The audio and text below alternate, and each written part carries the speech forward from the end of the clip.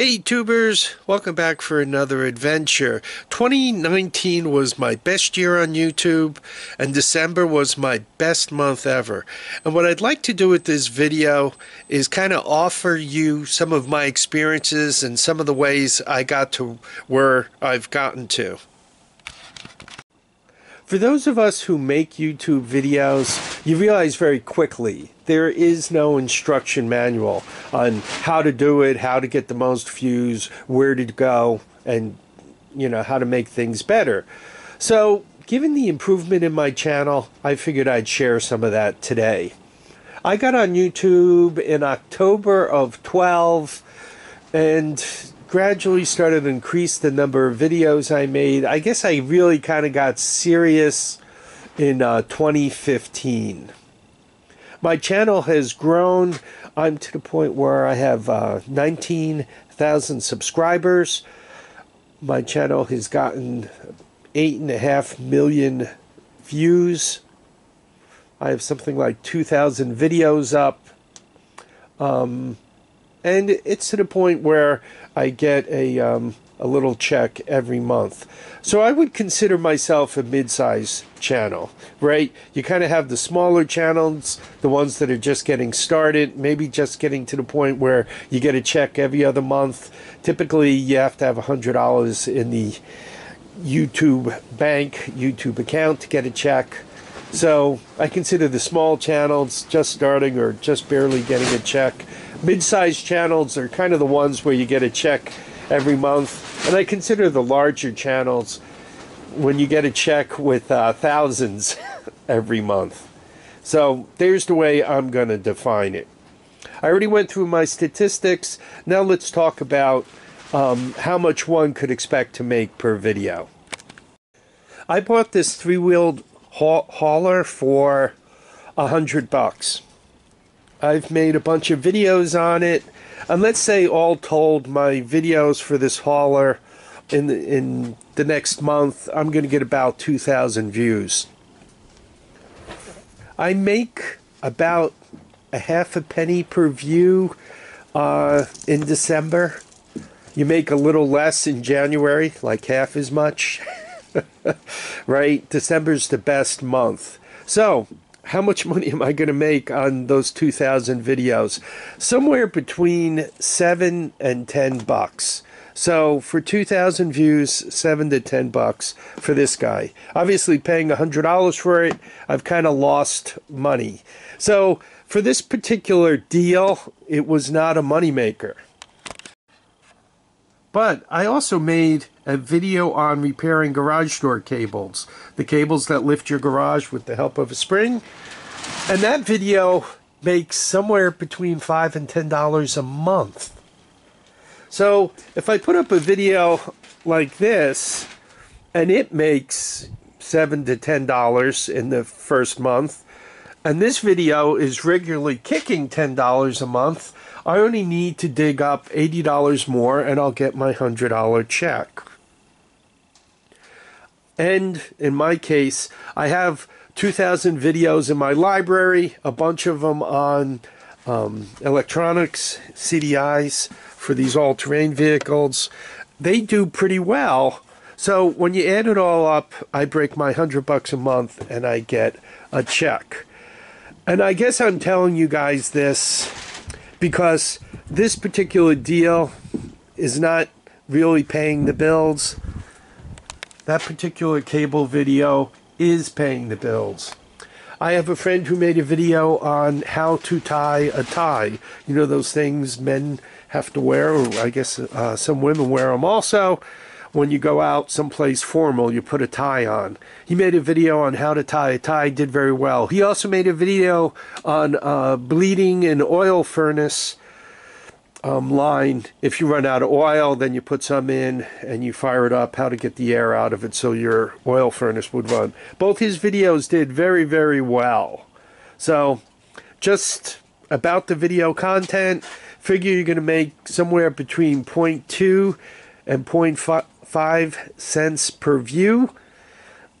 And realize if you don't get something really hot out there to pay the bills, it's you're just not going to make a lot of money.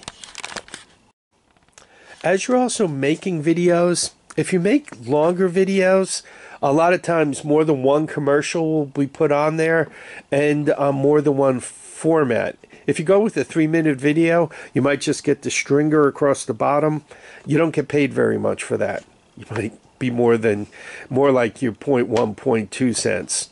Where if you have a video that's long enough and they put a few long commercials in it because you're getting enough views where they feel as if putting a long commercial makes sense, you'll make more money on that video. I'm talking specifically about my videos. I typically figure I'm going to get a half a penny per view. Another thing that'll help grow your channel, get you more subscribers, more views, is if you find someone to mentor. Many of you are looking at this retired meter maid car. I sold one of these to a friend of mine, Musty One, who has a pretty big channel.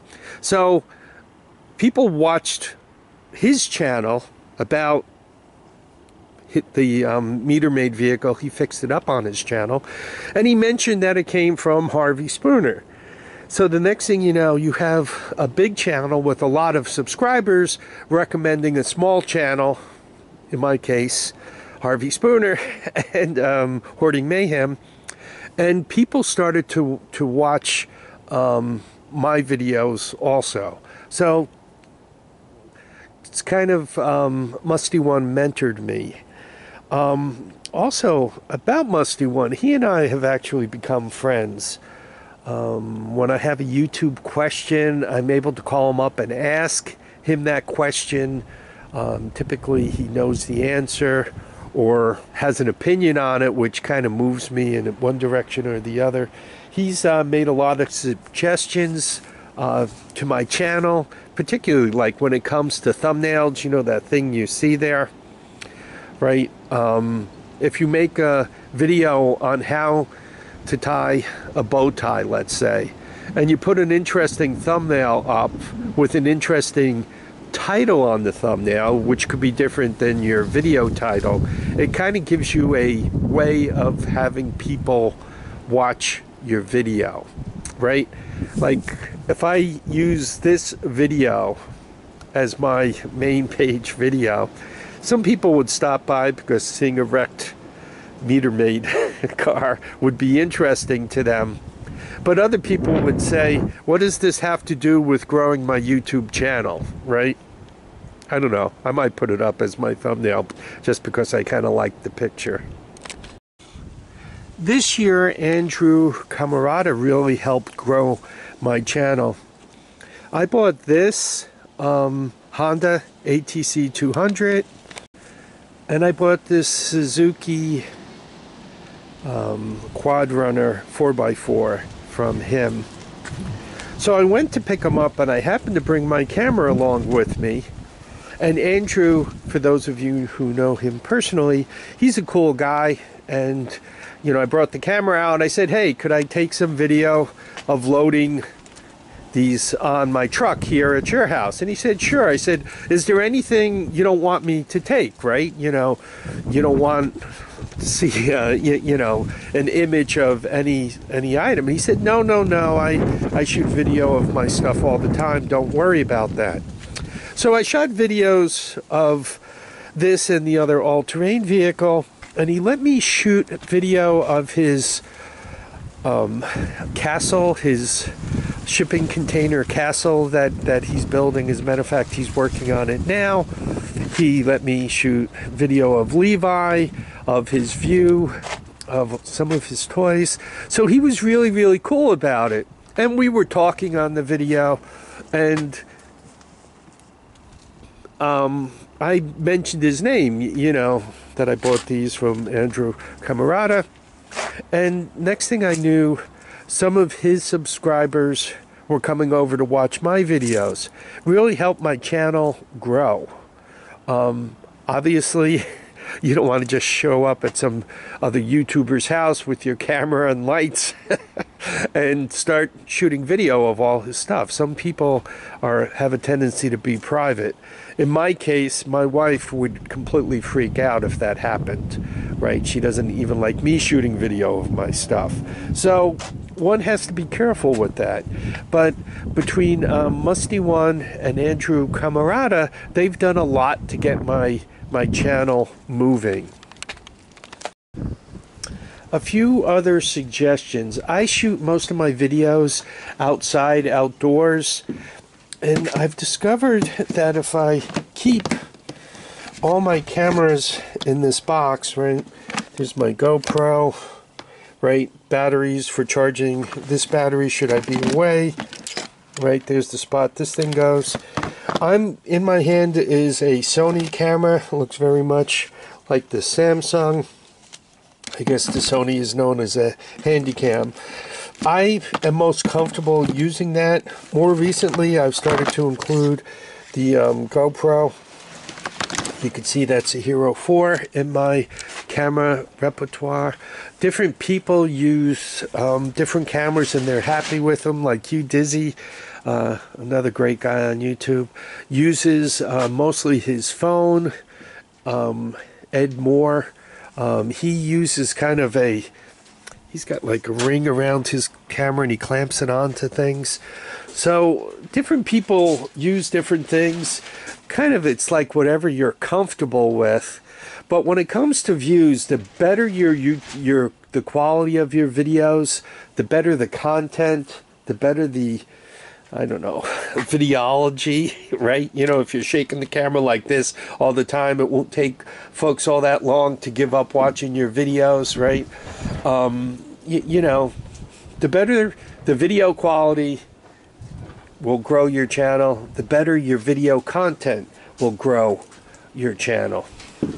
So I think I've hit most of the big stuff on growing one's channel. I gotta say, get your thumbnails up, right? Musty One really suggested that in my case, and he was very right about it. Getting the thumbnails up when somebody does a search and they could pick your video or somebody else's video, or, you know, your tags also, right? If you made a video on how to fix garage door cables and your tag is video 1, how is anybody going to find that on search? You better put something on there, repairing garage door cables, right? Garage door maintenance, and on and on and on, or nobody's going to find your video, right? Video 1 is nice, but unless you already have some huge subscriber base who cares about video number 2, they're not going to show up. There's no way they're ever going to find you. So, once again, tags, thumbnail. Once they follow your tags, that you want them to look at your thumbnail and say, hey, that's something pretty cool there. I want to watch that video. Growing your channel, if you have a mentor or two, right? Somebody who shares your interest, somebody to give you advice, somebody to recommend your channel, or multiple people to recommend your channel. That really helps grow. If not, you got to rely on search. And once again, if your tags aren't very good and your thumbnail isn't very good, how could anybody find you? Right? Luck?